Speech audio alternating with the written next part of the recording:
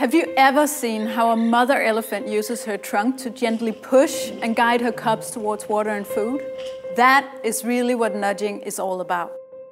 It's about using our surroundings to guide and give small pushes, making the safe, healthy, and sustainable choices the easy ones.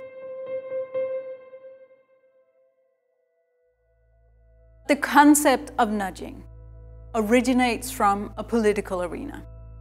It was first introduced in the Obama administration as a tool to make it easy for citizens to follow regulations. Today, governments and companies all over the world are using it to change the behavior of both citizens, consumers, and employees. But nudging is not a new thing.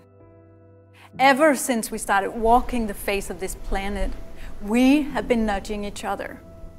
The first time we placed a stone next to the bonfire, we nudged or invited somebody to sit down and get warm. Or when we first started drawing a white line in the middle of our roads, we nudged each other to stay in the left side or the right side of the road. So nudging is based on old insights, on how to make our surroundings correspond with basic human instincts, or what we call human psychology, to create fast and effortless change and results. So it is really a shortcut to make the right decisions the easy ones.